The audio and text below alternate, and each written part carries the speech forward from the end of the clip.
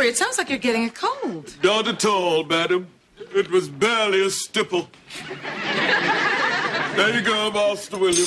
Oh, thanks a lot, Jay. It looks great.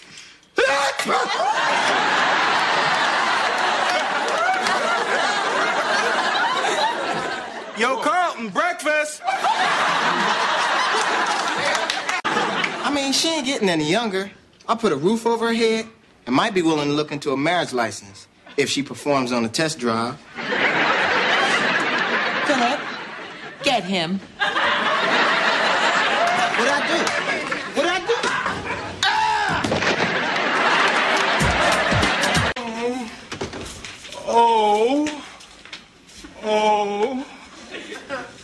We'll go to school. And Viv, I need a nighttime sniffling, sneezing, falling, and I can't get up medicine.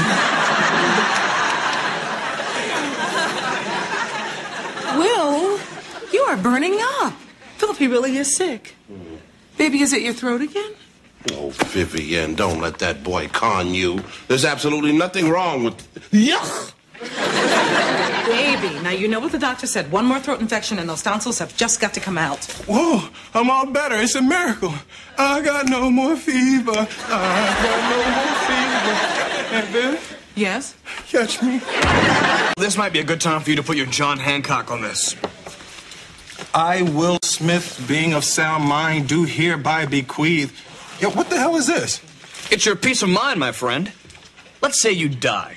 Do you want just anyone to get their hands on that $323.15 you have hidden under your LL Cool J hat?